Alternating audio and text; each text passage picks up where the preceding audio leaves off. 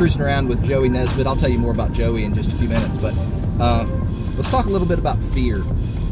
When I was a paratrooper and a parachute rigger in the Army between 1994 and 2000, I learned that it's not the fall that kills you, it's the sudden stop.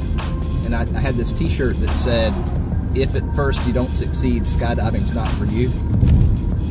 Right now we're headed to have lunch with Colonel Boland, and he has a very interesting story that you just need to hear directly from his mouth.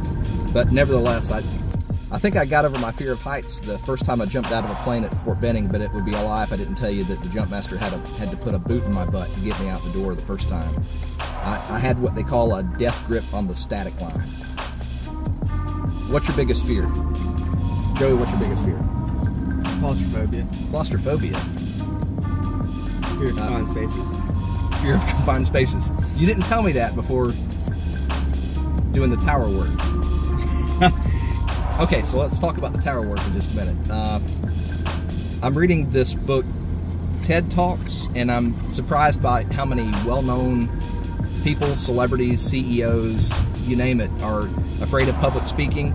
I'm a public information officer. Joey is our assistant public information officer at the agency where we work, and by training, we do that kind of work, and we're prepared to speak to the public. It's our full-time job, speaking to the public. So I've been on local and national news channels, and especially following the hurricanes, Hurricane Matthew, Irma, Michael to an extent. Winter Storm Grayson was also a big deal as far as impacts to the local community, so we had to speak on that. And it's comforting to hear from that TED book that we're not alone, and other people also wrestle with that kind of thing, so that's interesting.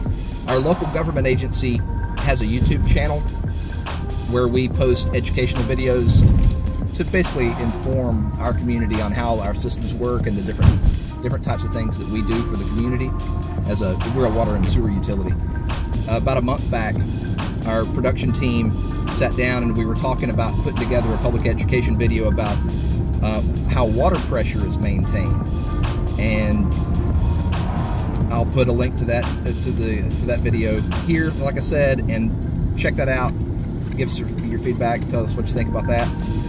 I thought that the best way to get the point across about that video was to actually go to the top of an elevated storage tank. We went to the highest tank in our system, I believe. It's 180 feet. And so, yeah, Joey, fear of confined spaces. That's kind of interesting, but rather than just tell people, we said, hey, let's go to the top of this tower. So we climbed up 180-foot tall ladder, basically, to get to the top of that tower. And to be honest, peer pressure is really what got me through that, because I'll admit I was nervous. I'm out of shape, frankly. I haven't worked out in probably decades. Have you been to the gym lately? Here and there. Yeah, you felt like you went to the gym though after you climbed that tower. So rather than just using fancy B-roll to show what the top of a tower looks like, we actually went up to the top of the tower. Kind of cool, kind of scary, but we accomplished the mission. We got the job done. So I'm proud of how it turned out. Please check it out and tell us what you think. Put some comments in below or on that video if you go watch that on the videos page. Yes, so Colonel Tom Boland, you deserve an introduction, and then of course the book. You were how old when you graduated airborne school? Just shy of 57. Just shy of 57, 56. 4 weeks away. But you're still what's considered the oldest graduate of airborne school? As far as I know. Yes, sir. Got a letter from Command Sergeant Major of the Army congratulating me for doing that and being well over 30 years older than just about everybody else. So. Yes, sir. I was telling Joey I was 18 when I went through, and it killed me physically, because like the first week, what did it say? Ground week, tower week, jump week. Yeah. So ground week is where like folks that are runners think that the military is all about speed and strength, but it ends up being all about endurance. Yes. And the jogs are more or less kind of like a fast walk. Well, the hard part is you're doing a formation, and they have several hundred people out there running, and you get the accordion effect where you're the little guy on the end, you're running in and out, in and out. Just... Of course, as the book says, you had already spent 30 years on active duty by the time you reached airborne school. pretty close. I had been in the Marines, enlisted in the Marines back during Vietnam time, and got out, and then later got commissioned in the Army, and with the Army Reserves. But I kept getting called up for all kind of missions because I was started out in the infantry, but moved to something called Civil Affairs, and we were the main support for the 18th Airborne Corps. So everything they did, we were their support. That way I went to Grenada, Panama, and Haiti, and Desert Storm, and Honduras, and Egypt, and Bosnia. And Bosnia, I was a senior American representative to the British Army there, which was very interesting. I went to Benning, stayed at Benning, didn't go anywhere other than Benning. I had an uneventful, for me it was a lot like being in a hat factory, just running up and down the 30-foot long table packing the parachutes all day.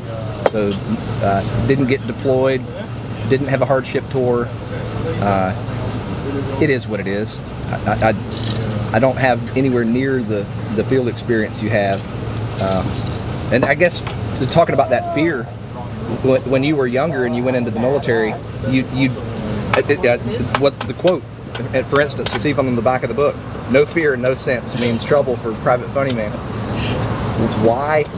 What had you set up to go to Vietnam and almost have a sense of peace?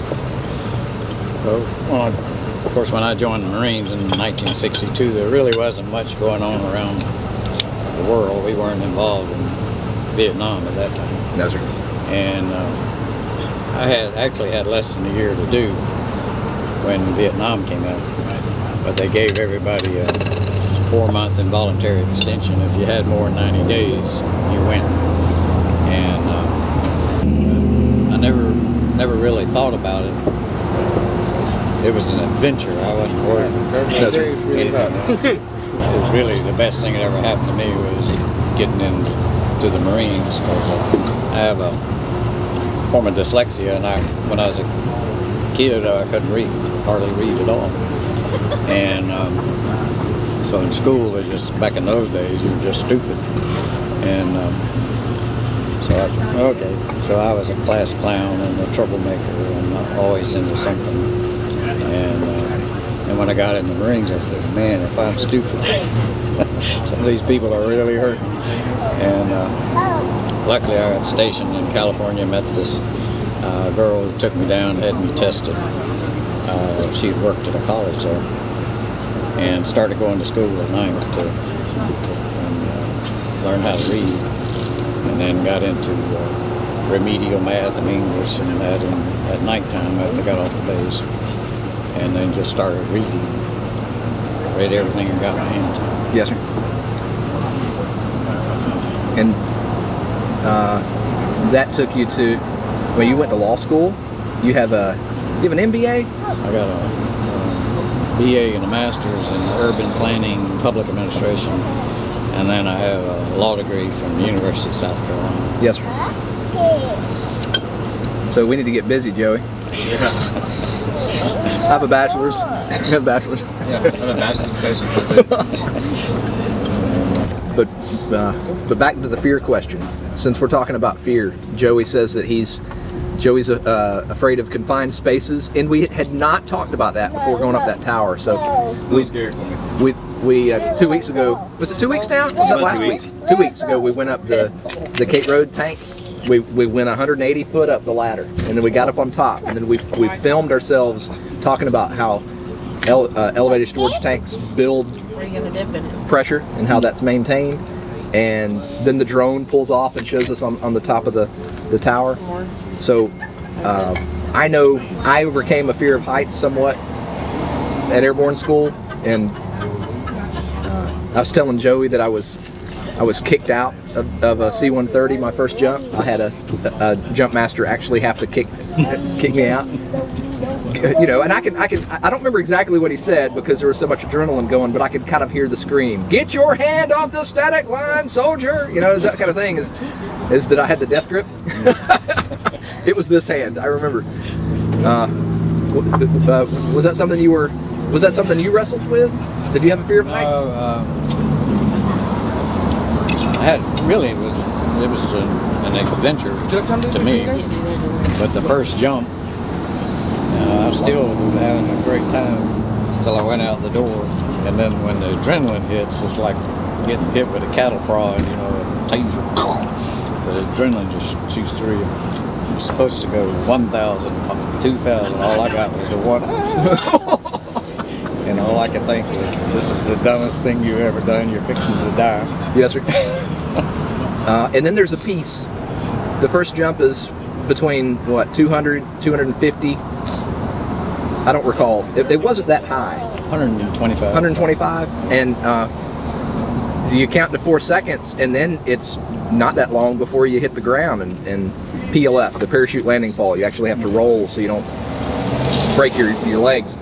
But the that calm that hits you, and then when you start having higher and higher jumps, and you realize that you're okay, and I guess it's kind of like, look at you, girl, you crazy, building the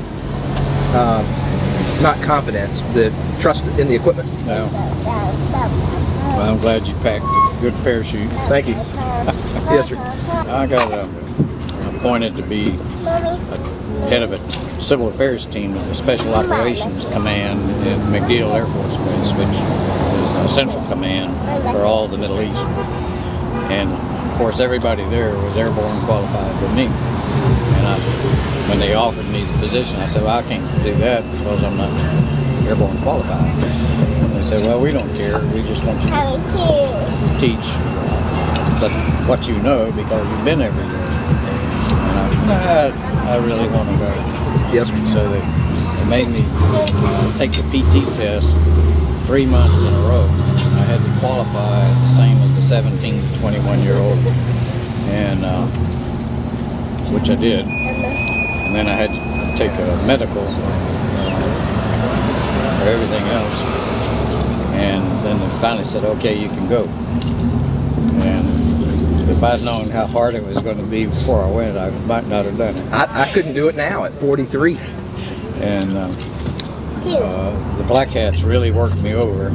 Black Hats are the instructors. And so they enjoyed beating up the old colonel, trying to make me quit. And you know, one time we were doing the slide for life off the cable, and I hit the ground so hard all I saw was stars. I was laying there trying to catch my breath, and the Black Hat comes over and just leans over and says, quit, you're just too old, too damn old. And so I got over on my hands and knees and crawled back to the line with all the young kids, and they picked me up. And I turned to him and said, I didn't come here to quit. And so after that, they weren't so hard on me. My uncle Wayne Bennett, who I'll ask to watch this video, he was a Black Hat during that period of time, and he got to pin my wings on. It wouldn't surprise me if he was also a Black Hat when you UPS. It wouldn't surprise me if Uncle Wayne was also a Black Hat when you went through, and he could very well be the one you're speaking of. But he still skydives to this day. He lives down in New Smyrna Beach. It's a fun experience. It's pretty exciting. After you do your 5 jumps, you do one night jump. Oh yeah, yeah. And, which I think a lot of them were night because my eyes were closed most of the time as I yelled on the way down.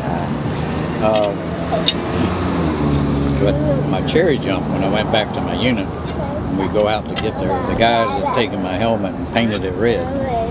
And but the thing of the jump master is so important because the parachute I picked up and had put on and stand there, and the jump master came by and checked me out and then went off. And a few minutes later he came back and he said, turn around. And I did. And he said, something just was not right.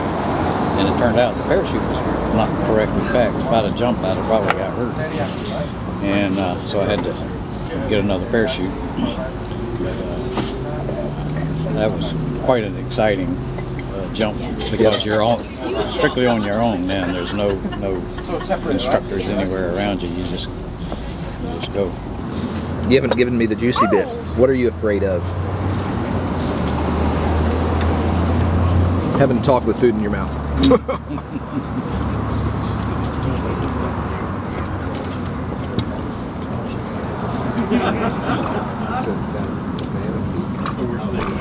don't really know. I don't know if I got there yet. You're like an episode of House where there's a part of your brain that is turned off, the fear part.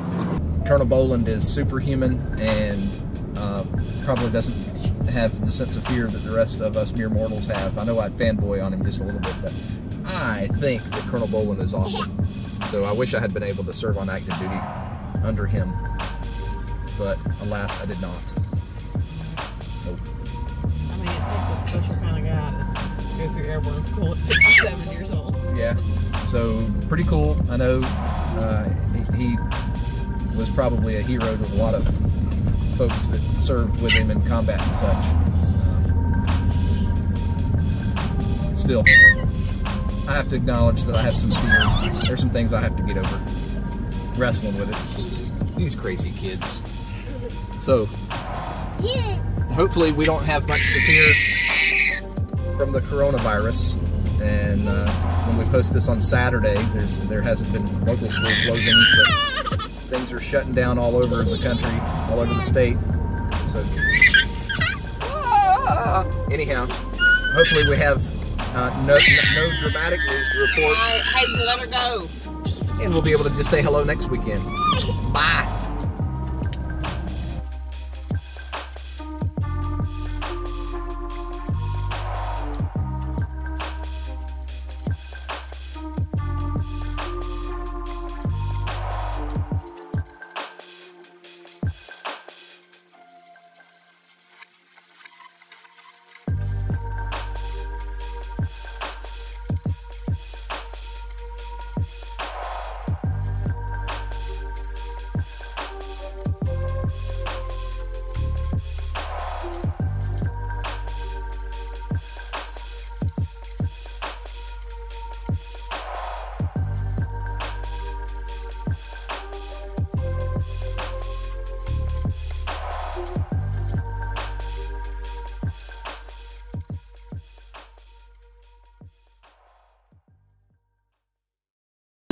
So yeah, you really do have you probably may be diagnosed one day with that rare medical disorder where you have no sense of fear. I don't have that. Now going back decades though, were you the guy in college that was the hold my beer guy? Oh, here we go. Have you jumped off a roof into a pool? I've done that. I think I can do better than that. Uh-oh, here we go. Yeah, you got some food. More in the Marines where you really can do stupid stuff. Yes, sir. We were on our way to Vietnam, and we was on an old aircraft carrier, World War II aircraft carrier. And we got in a typhoon, so me and my two buddies, one of them were called Nito Jets, and the other one Knucklehead Head.